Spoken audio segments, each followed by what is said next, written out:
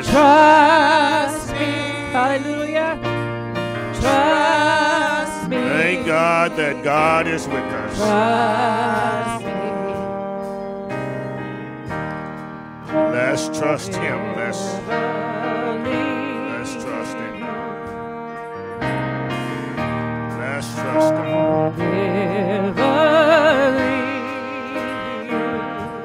We have to trust him. I'll never leave you. Yes, Lord. If you will only trust me. Trust me. Amen. Trust me.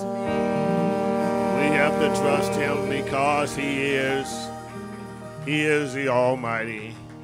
He is God. And for that reason alone, we trust him. Amen. Call your attention to 2 Corinthians or 2 Corinthians. My. Let me call your attention to 2 Corinthians chapter 4. Long live 2 Corinthians. We will be telling our great-grandchildren about 2 Corinthians. 2 Corinthians chapter 4, first 6 verses 1 through 6. In the New Testament, the book is 2 Corinthians. The chapter is 4, verses 1 through 6. When you found them, you will discover these words. New King James Version. Therefore, since we have this ministry, as we have received mercy, we do not lose heart. We do not lose heart. We do not lose heart, but we have renounced the hidden things of shame, not walking in the craftiness, nor handling the word of God deceitfully, but by manifestation of the truth, commending ourselves to every man's conscience in the sight of God. But even if our gospel is veiled, it is veiled to those who are perishing, whose minds the God of this age or this world has blinded, who do not believe, lest the light of the gospel of the glory of Christ, who is the image of God, should shine on them. For we do not preach ourselves, but Jesus Christ the Lord, and ourselves your bondservants for Jesus' sake. For it is the God who commanded light to shine out of darkness, who has shone in our hearts to give the light of knowledge of the glory of God in the face of Jesus Christ. I want to say to you, don't lose hope. Don't lose heart. Don't lose hearts. Don't lose hope. We are going through some things in the 21st century.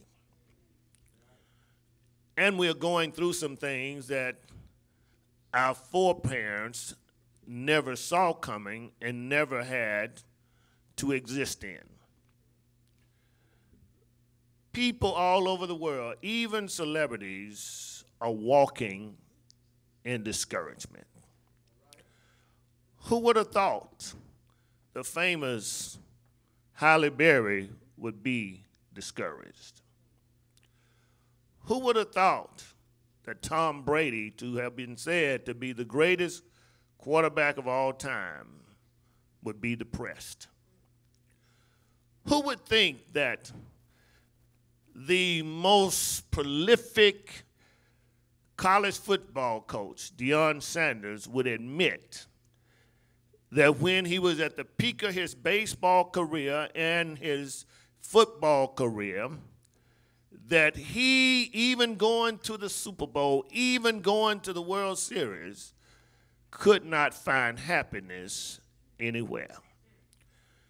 If Deion was here today, he would tell you that a new woman won't fix it.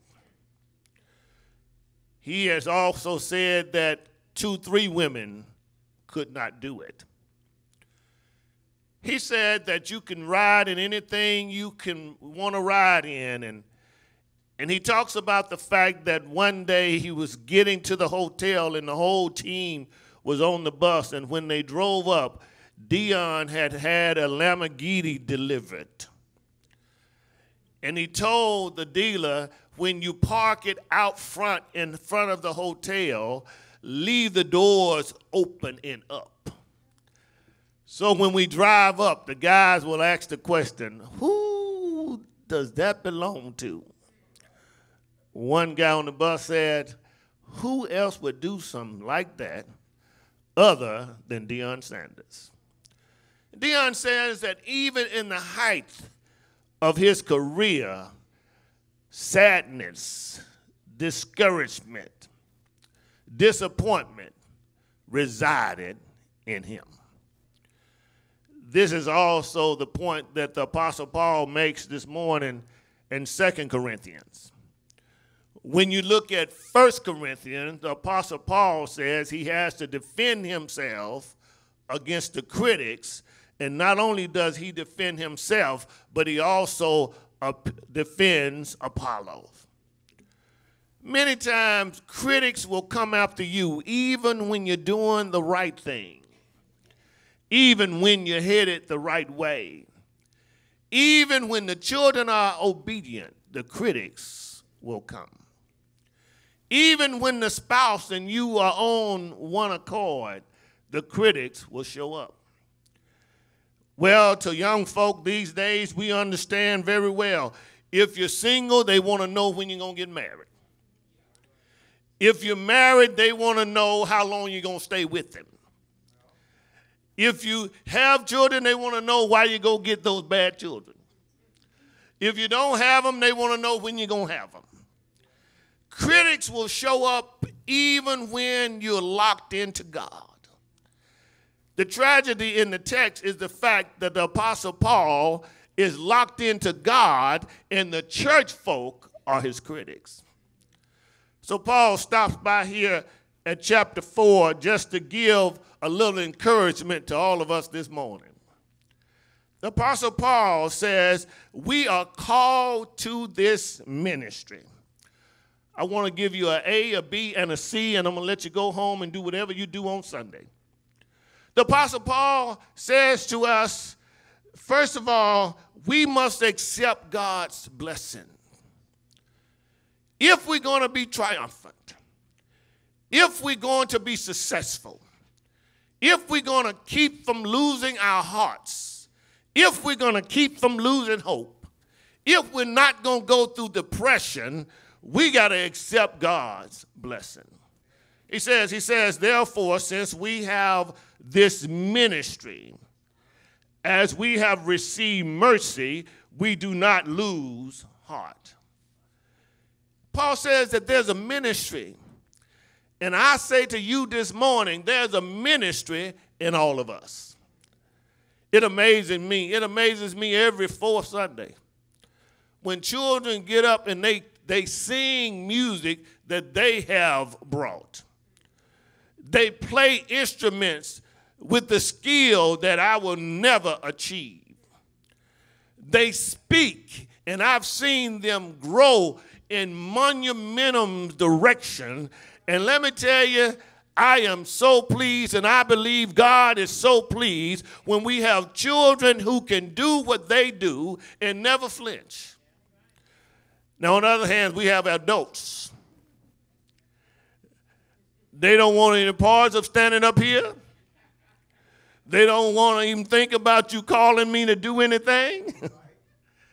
It's because the children are innocent at the point where they really don't know any better.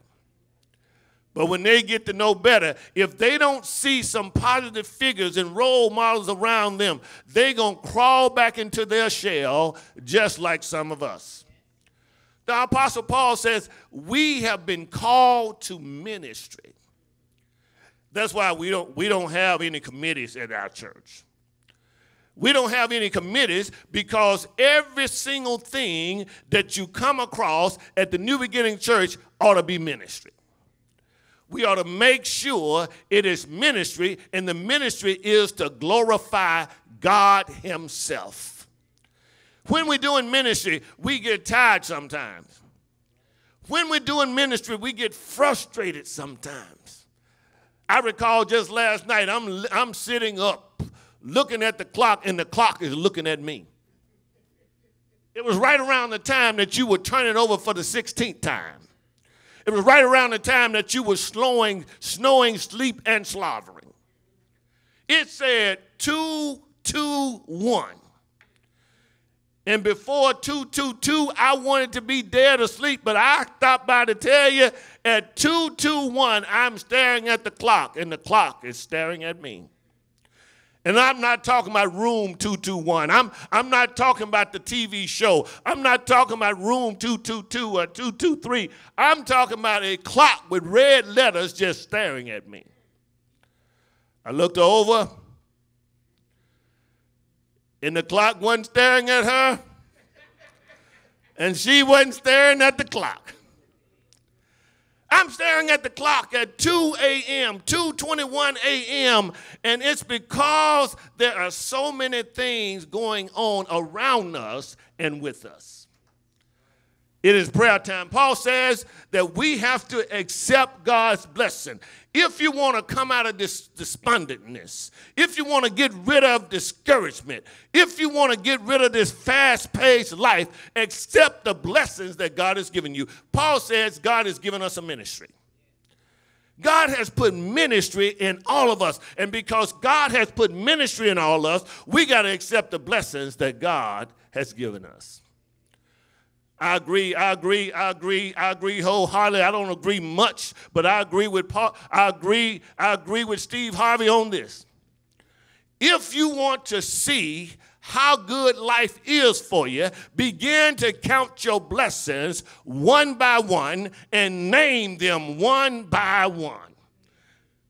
Steve Harvey says that if you think things are going bad for you and you're having a bad day, what you need to do is make sure you talk about the blessings of God and accept what God is doing to you, accept what God is doing through you, and accept what God is doing with you.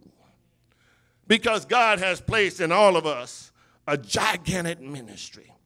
And this ministry is one that we will be scrutinized on. It will be one that people will always have something to complain about. I say to you, if you complain about the choir, you ought to be in the choir. If you complain about the musicians, you ought to be playing an instrument. If you complain about the preacher, you ought to find your way in the pulpit, and I'll slide over and give it to you. My first 4 months as a pastor, God said to me, you ain't said nothing to me in 4 months. He said, you hadn't preached and you hadn't talked about the word to me. You haven't reached me in 4 months. Now, I could have said a lot of things, but I said to him, I tell you what I'm going to do. Sunday morning, when we get to the church house, I'm going to get up and announce you as the preacher for the day. Oh, no, man, don't do that. Don't be playing with God. No, I'm not playing with God, and I'm not playing with you. If you think you can do it better than I can, I'm going to announce you as the preacher for the day, and I'm going to sit and I'm going to criticize, and I'm going to scrutinize you just like you scrutinize me. Paul is at a point where they'll scrutinize him. They're scrutinizing Apollos. They are saying that they are crafty in their presentation. They are saying they are deceitful in their message. And I agree, Brother Miles, that there are some preachers that are deceitful and they are crafty. And these guys really got it. I mean, they're like a magnet. They are like a magnet. They draw people to them. And the problem is people just keep on being drawn to them. Paul says we have a ministry in us. And because we have a ministry in us, we need to understand we got to stop losing heart. Stop losing hope. Stop letting folk talk down and talk against us because we are doing a great deal and because God is blessing us. Let me tell you, if your children are in church, don't let your kinfolk talk church down. If your children love the Lord, don't let your kinfolk tell you that, baby, it doesn't take all that to raise a child. There have been many who have talked down children who have gone to church, and now their children are off the hinge. Their children are all messed up because they didn't put some God in their lives in the beginning. Let me tell you, if you want a child to come out in a godly way, you got to put some God in their heart before they come out the womb. You ought to read to them. You ought to study with them. You ought to spend some time with them. I oftentimes tell men, you know that you can give and you can pay and you can give money, but child support never raised a child. It takes time. It takes energy. It takes putting something into them. Reverend Jesse Jackson was right when he said that anybody can have a baby. You're not a man because you can make a baby. You are a man because you can provide for a baby and protect the baby. That's when you are a man. We have this ministry in us. Paul goes on to talk about past this pericope, he calls us as cracked pots. He calls us as earthly vessels that got problems. Anybody in the room have any problems? Anybody in the room just have one or two problems? Let me tell you, I have some problems. I have some problems that I can't fix on my own. I have some problems that are going to have to keep going to Jesus with it. I have some problems that I got to make sure that Jesus gets my attention and I get God's attention. Let me tell you, Jesus is trying to get our attention. Jesus is trying to get our attention. He wants this ministry in you. Man, girl, boy, sister, there's a ministry in you that God is trying to pull out of you, and you fighting it off. There's a ministry in you. There is a ministry. Paul says we have received mercy, and we do not lose heart. We cannot lose heart. Let me tell you, it's mercy of God. It's God's mercy that has kept us. It's God's mercy that has brought us. It's God's mercy that's keeping us. It's not because you're so smart. It's not because of your degrees. It's not because you've been so holy so long. It's only because of God's mercy that you are who you are. You see, His mercy means that you messed up and you deserve death. But God kept waking you up this morning and He wouldn't let you die. He reached down with the finger of love, touched you and your eyes flew wide open. God's mercy came running and justice could not have her way. He says, we have this mercy in these clay pots. We have this mercy as vessels. We have this mercy. And because God has given us mercy, we ought to make sure that we accept God's blessings. Can you think of 2 things? Can you think of 3 things? Can you think of 25 things? Can you think of anything that God has blessed you? And God just keeps right on blessing. We serve such an awesome God. We serve such an amazing God. We serve such a God that He keeps us when we don't deserve to be kept. Somebody else long gone that was more Christian than we were. Let me verify that more Christian. They act out more Christianity than you act out. But for some reason or the other, God left you here one more day, left you here one more minute so you can lift Him, lift up Jesus, and make sure that the people see Jesus in you. As a ministry, accept your blessings. Just accept your blessings. I told you before, I walked off the college campus, walked out of the Coliseum after graduation, and Daddy gave me my brand new car. It was a 1978. Ford Zephyr, maroon. It was a 1978 Ford Zephyr. Now, I graduated in 81. I graduated from college in 83. So here I am in 1983, walking out, Daddy handing me keys. He's proud to give me the keys to my 78 Ford Zephyr. Now, he's giving me the keys to a 78 Ford Zephyr. This is 1983. I'm graduating from college, and I'm treating it just like it's back brand new. Because I'm going to count my blessings. I'm going to name them one by one. And children have to stop putting their parents in a bind to buy stuff they can't afford. And plastic is not something you can afford. I see folk all the time. You know, I'm watching and I'm listening. I see all the time, will this be cash or charge? Charge it. The first thing comes to my mind, Sister Whitlock, are they spending God's money? I don't know them. And my first thing comes to my mind, Sister Paul, are they giving their 10% to Foley's, to Macy's, to J.C. and Penny's, when they ought to have given that first 10% off the top to God? I'm just sitting, I don't know these people. I can't judge them. I'm just asking a question. And I'm not asking them the question. I'm just asking the question up in the air, up in the air. I'm just asking the question. I wonder, have they sent in? I wonder, have they returned that first 10%? Let me tell you, you ought to make sure your children have a budget now, because the ministry is in them, and that ministry is one that they can finance for life and from now on. You ought not live from pillar to post. You ought not live from paycheck to paycheck. That's not a godly demonstration. And if you're there, don't stay there. I've been there. I've been to the point where I couldn't afford peanut butter. So, Sister Hughes, when I get to the peanut butter line, I accept God's blessing. I can go to the house now and I can get a big old jar of peanut butter. And some of you got to have bread for your peanut butter. But I take a big old spoon. It's bigger than a tablespoon. Matter of fact, Sister David gives me a spoon sometime. I say, what am I going to do with this little bitty spoon? Well, this regulatory size spoon. I don't need that little bitty spoon. I take a big old spoon, a big old huge spoon, Daniel, and I dig down in the peanut butter. I don't need any bread. I don't need any jelly. I just take that whole spoon and cram it in my mouth. It's protein. But I could not eat peanut butter today had I spent all the money I had yesterday.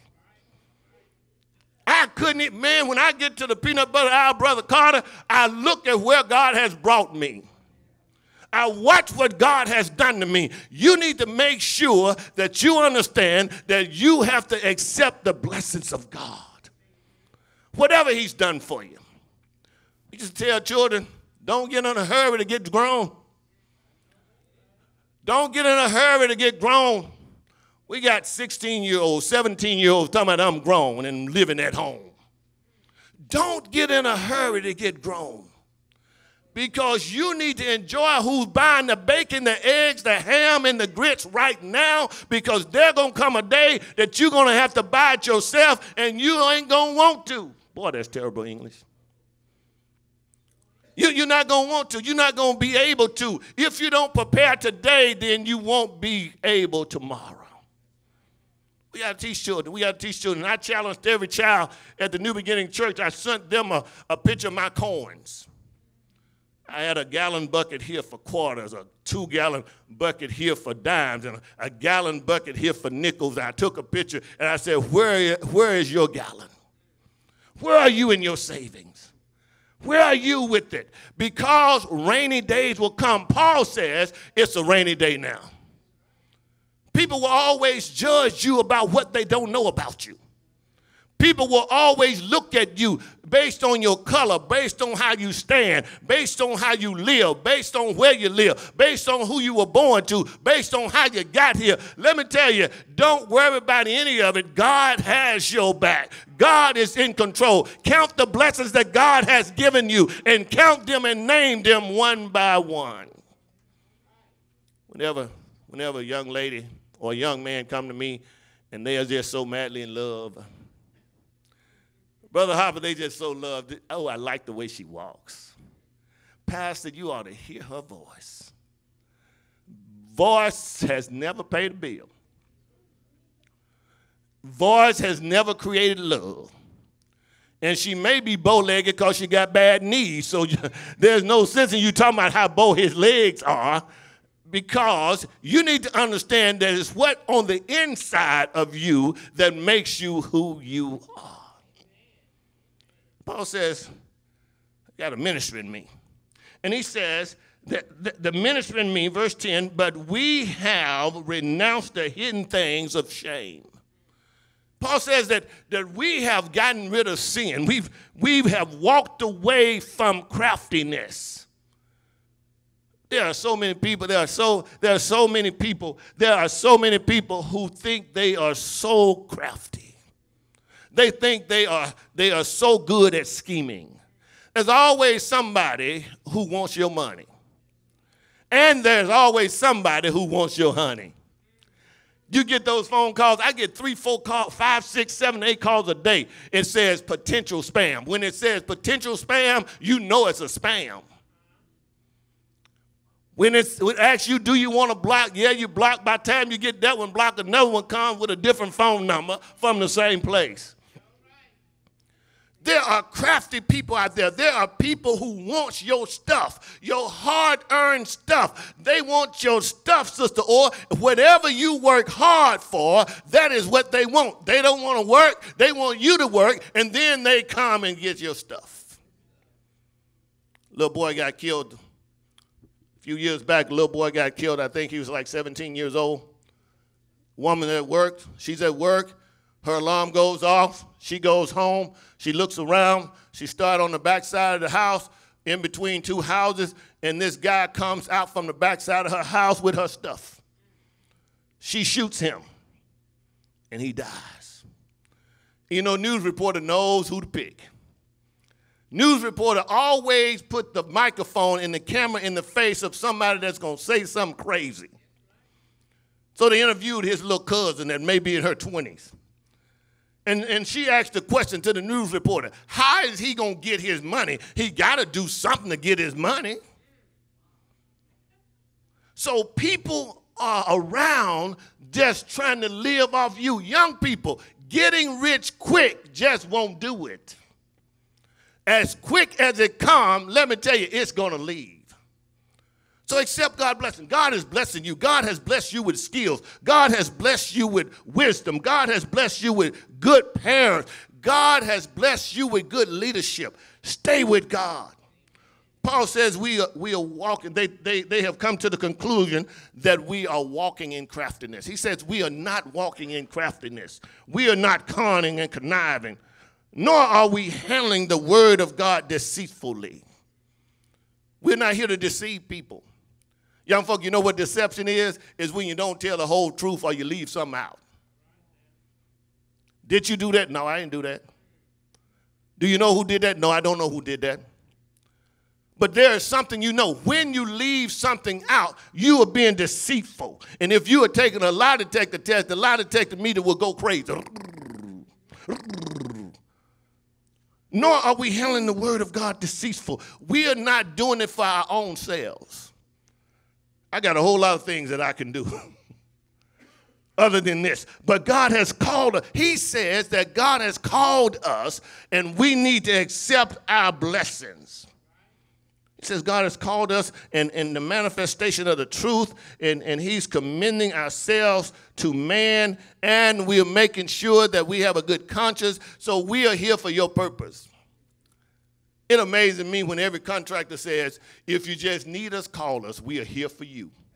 And I'm like, you here for $25,000.28. That's why you here. They'll tell you in a minute, oh, we're here for you. Just call us anytime. And once they get that $25,000.28, you will never be able to call and complain because they got it and they're gone. So it says, we are here for you. Our consciousness is in the sight of God.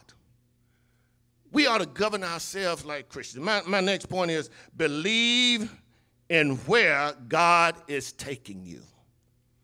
Believe in where God is taking you. regardless of how tough things may be. And next Sunday we will deal with these tough things. But believe where God is taking you. Believe where God have you now. Believe that wherever you are now, God can fix it, and he's the only one who can fix it for you. Believe in where God is taking you. God is taking you some places that you have never been. He's taking you to do some things you've never done. He's taking you to meet some people you've never met. He's taking you to become more educated than you've ever been. The God we serve is the God of the entire universe, and God can do it. Stop hanging around with negativity, because negativity becomes contagious. Believe where God is taking you. Don't try to scheme your way through. Work your way through. He says what you need to understand is that there's a manifestation of the truth. There's a manifestation of the gospel. We have to stay with the gospel truth. And as we stay with the gospel truth, God is able to bless us.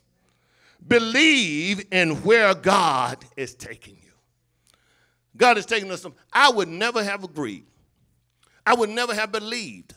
I would never have said yes, that I would end up in Houston, Texas, with 3 million people. And now it's much more. I would have never thought that this little person from the backwoods of Mississippi, 4 Mile, Mississippi, you can look now and see if it's on your map. So far in the country is 9 miles north of Belzona, Mississippi. It is 9 miles southwest of Inverness, Mississippi. It is 25 miles south of Indianola, Mississippi. And look at me now. My daddy was a sharecropper. My mama traveled into town to do nursing. And she had to drive those back roads with no lights. I drove through there the other day, and they have modernized the place. And I messed around and let nightfall got there. I was like, oh, Lord, have mercy. How did we live out here? Now I've come to the big city, and I see lights. I don't see darkness. I see lights. And when you poor, you don't know you're poor. I thought it was a lifestyle that everybody lived. I thought when people went to school, everybody that I knew had patches on their knees. Everybody that I knew, if their brothers and sisters were about the same size, I wore the blue jeans on Monday, Wednesday, and Thursday, and Levon wore the black jeans on Monday, Wednesday, and Friday. And we were embarrassed because we had patches on our knees and patches on our backside. We were embarrassed. Now you got children that go buy jeans with holes in it. Go buy jeans with patches all in it. Now it's a brand new style. Guess what? I don't have to change because the style is going to run out and it's going to come right back to what I'm wearing today. All I have to do is keep moving. My high school history teacher, Mr. Tommy White, he never changed his wardrobe. In 1981, he was still wearing bell bottoms. In 2023, he's still wearing bell bottoms. And let me tell you, the truth of the matter is, bell bottoms came in, bell bottoms went out, he kept wearing his bell bottoms. Bell bottoms came back in, and these children think that their bell bottoms are what they had, and they found a new thing. We had bell bottoms, afros, and dashikis a long time ago. All you got to do is wait on the trend. It's coming in. Chick jeans came in, chick jeans going out. 501 came in, 501 came out. You cannot pattern yourself after other folk. The industry is trying to keep you down and walk you down. You need to make sure you believe in where God is taking you. And if you get in a crowd where everybody's going the same way, you're going the wrong way. You got to go the way of the Lord. Paul says that we are going the way of the light. He says that we commend ourselves with good conscience. We make sure that we present the gospel well. And even if the gospel is veiled, even if it's covered, even if the gospel is something that some people can't see. And let me tell you, some people won't be able to see what you see in the Lord. And it is veiled. Paul says it is covered. Paul said it is darkness because people who walk in darkness can't see the light. When he talks about the light, he's talking about a beam. He's talking about a beam of light that shines in one direction and keeps it in that direction. And whenever that beam is shining for you, you have to walk in God. And as you walk in God, God is able to keep that beam. Let me tell you, the word of God is the light. The word of God is the beam. The word of God is a light to our feet and a lamp to our walking path. The word of God keeps us. He says it is because they have been blinded.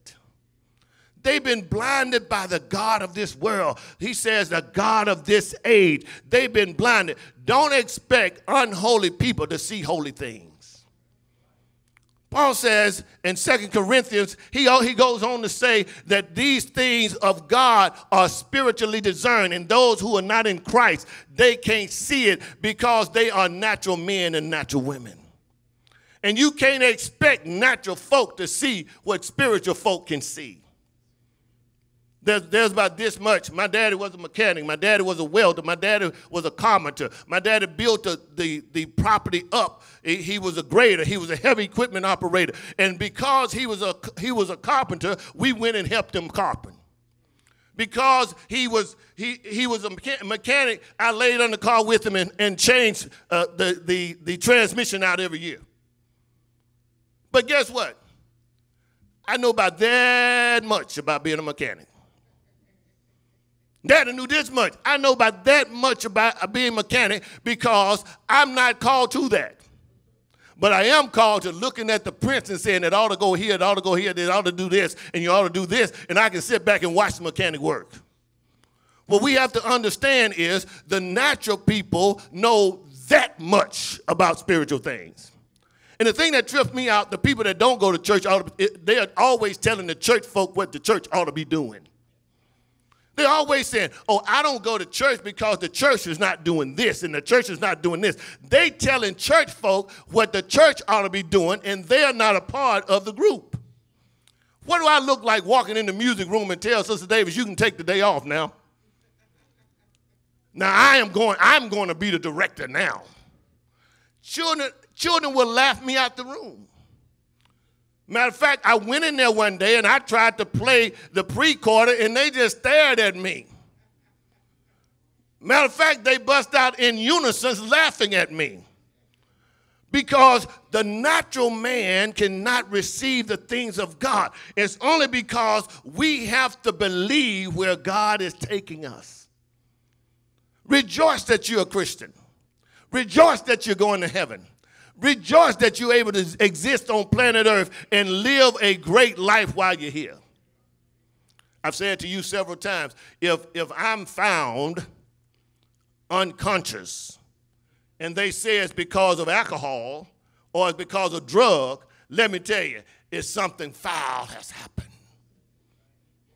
Let me tell you, I didn't put it in my system. They put it in my system.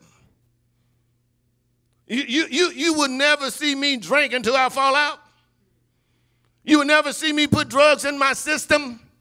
And I want every child in this room to understand that you don't need anything else to control you. I like being in control, especially in control of myself. I think God has great places he's taken me, and I can't be taken that way if I'm not in control of myself.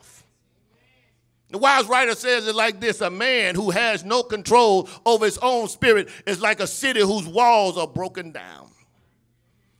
A child who has an attitude that has no control is like a city whose wall broken down. You see how the children in this room just sitting quietly and they're writing notes about the sermon, and they're saying number one, and then they put that next to that, and you see how manageable they are in here? It's because they've been taught control. Now, children, don't leave me hanging now. I made some claims today. Don't leave me hanging. Brother Miles going to stand up with all 7 foot and look over on his tiptoes and see. And come back to me and say, Pastor, I don't see one note. I see somebody playing on the phone, but they're not in the Bible. We have to teach. We have to train. We have to make sure that young people know what life ought to be like. Believe in where God is taking you. My final one is C. Accept God's blessing. Believe where God is taking you. And conclude that God's light is sufficient. Conclude. Come to the conclusion. Conclude that God's light is sufficient. It says in verse number 5, you always talk about they've been blinded, and the gospel of Christ is the glory. When it gets to, and it talks about the fact that God is Jesus. Jesus is God, meaning that Jesus is the invisible image of the visible image of the invisible God. Jesus is the visible image of the invisible God.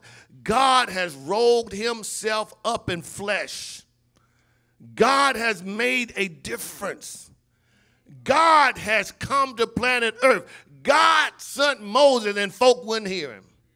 God sent Noah and people wouldn't hear him. God sent David and people wouldn't hear him. God sent Aaron and people wouldn't hear him. God said, look, I'm going to go down there myself. And God got off in Bethlehem of Judea. They laid God in a manger. They wrapped him in grave clothes. God himself shows up and he went straight to the ghetto. There was a song right around Christmas time in the black neighborhood. They would sing a song, and the song would say, Santa Claus goes straight to the ghetto.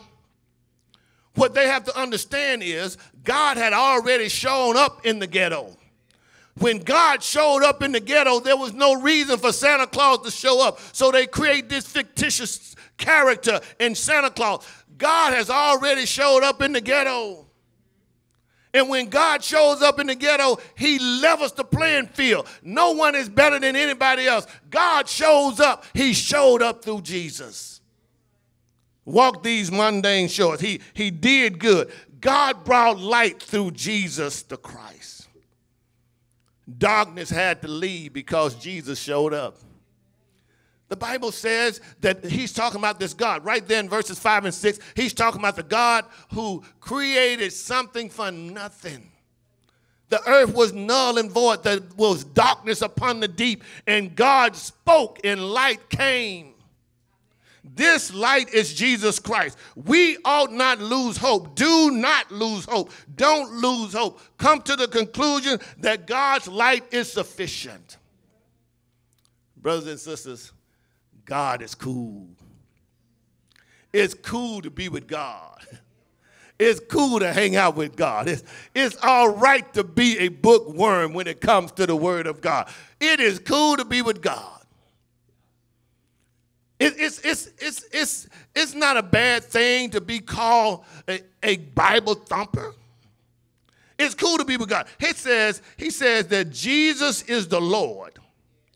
And we preach Jesus. We preach God, the light of God. We preach Jesus and not ourselves.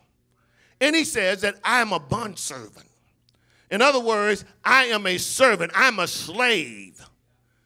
I'm a slave. I'm a slave for God. I'm making sure that I labor for God. I'm making sure that I do all I can for God. I'm making sure that I understand that whatever I'm going through now, if God is allowing me to go through it, God has a plan. And God has a wonderful plan for your life. And it does not matter if you put yourself in this position or somebody else put you in your position. Just trust who God is. Paul says we walk away from sin. We leave sin behind us. He says, when I go, I am a runner. And he says, when I run, I strip down to barely anything because I'm running this race. And in this race, I'm here to win. Anybody in the house here to win? I am here to win. I don't like losing. Anybody like losing? Are there any losers in the house? Let me just serve notice to you. You are not a loser. You are a winner. When you walk with God, you're a winner. I'm going to win every time because I walk with God. I can't lose with the stuff that God uses. I am walking with God. I'm a winner. I'm going to be a winner till Jesus gets back. And then when I get there over yonder, I'm still going to win. Young people, you're winners.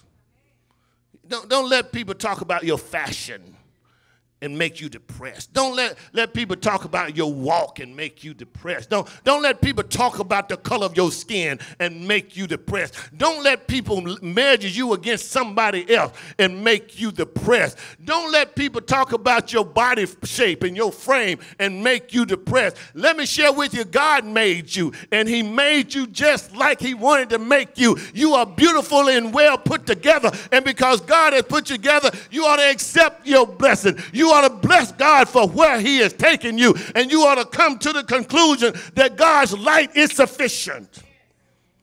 God's light is sufficient. That's why we read our word, so God can shine a light in our lives. When you read the word, God unveils some things. Paul says there are some things that are hidden to those who are not saved.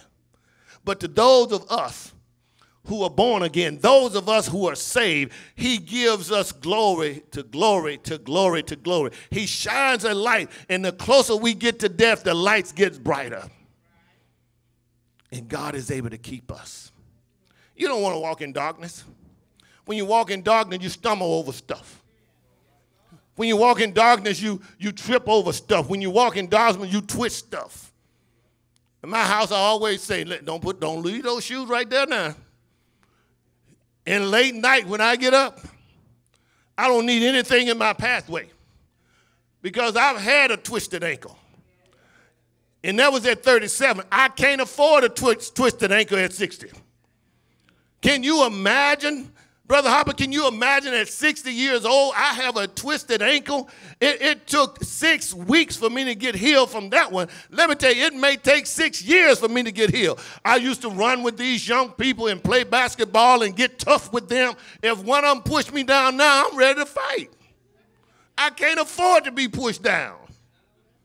I mean, you crack a bone on me now, I learned how to move. I know how to get out of the way. Even in martial arts, they tell you, regardless of your skills, regardless of how good you are, you can be a green belt, a blue belt, a red belt, or a black belt. Regardless of your skill, your first defense is to move out of the way. So when I see a locomotive coming, a 260-pound fella coming, I know how to get out of his way. What we need to understand that God has blessed us and he gives us all that we have. And we don't have to go anywhere looking for what we need. God's light is sufficient. Songwriter said, walk in the light. The beautiful light. Walk in the light, the beautiful light, because God is able to bless us in the midst of light. You see, I used to notice in high school, the good Christian girls always wanted the bad boys. I mean, I don't know. Maybe you can tell me, Sister Woods, why girls that grow up in church always want somebody that's on the opposite side. They always want to explore. They always want. Now, check this out. Even the dope dealer wants a praying wife. Even the prostitute wants a praying husband. Even those who locked in darkness, they want somebody to pray them out. And you can tell when things get bad and things go wrong, they're not going to run back to the pub. They're not going to run to the club. They're going to run to the church. And when they run, they're looking for somebody to shine some light on them.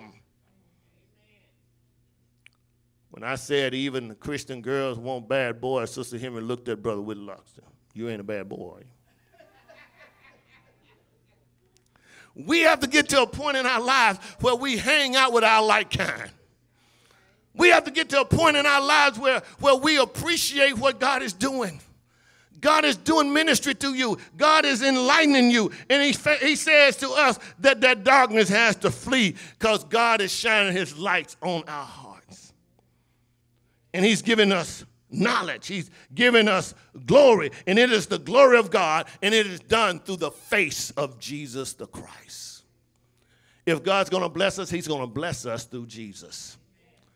The same Jesus that hung, the same Jesus that died, the same Jesus that voluntarily gave his life, the same Jesus they buried in a borrowed tomb, the same Jesus that got up early that third day morning, God has delivered light to us in the face of Jesus. For when we see Jesus, we see God. We see God's love, God's mercy, God's compassion. We see God's joy, God's peace. If you want peace, you need God. That's why we got to pray. No prayer, no power. Little prayer, little power. Little reading of the word, no power. We have to understand that God has given us Jesus. Jesus the Christ that walks with us. And he talks with us. The Apostle Paul says that the Holy Spirit has transformed us as we walk in Jesus. Don't lose heart. Don't lose hope. Don't give out. Don't give in, and don't give up. Keep calling on God and watch what God does. The door of the church is open. The invitation is extended. You ought to try Jesus.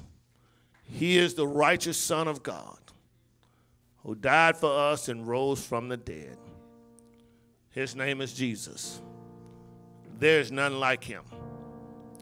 If you have not received Jesus as your personal Savior, this is your moment. This is your opportunity to get to know Jesus. It's not a difficult task. Just try him. Try Jesus. The door is open. Come to Jesus. Just as you are. Don't wait till you fix it up. Don't wait till next Sunday or Wednesday. Come to Jesus just as you are. He majors in the impossible. Trust him and bless him. The door of the church is open. Will you trust Jesus? If you've never received him as your personal Savior, would you bow your head with me and invite him into your life? Say, Lord Jesus, I believe that you are the Son of God. I believe that you died for my sins. I believe that you were buried in a borrowed tomb.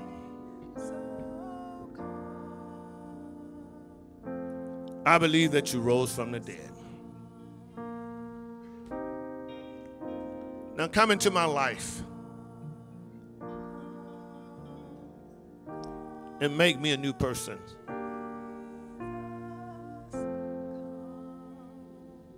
Thank you for saving my soul. In Jesus' name I pray, amen.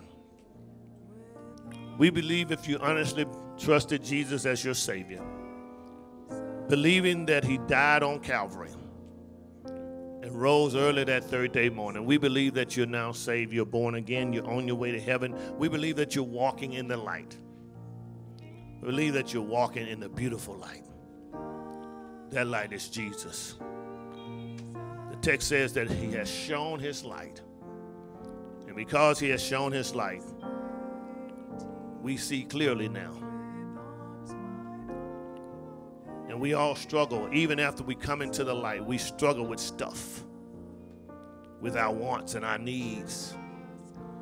But we have to leave it at the feet of Jesus and trust Jesus to handle it for us. Jesus is the one who makes all the difference. The door of the church still stands ajar for those who want to come. Even after the benediction, the door of the church is ajar. It's standing wide open because God wants to bless us.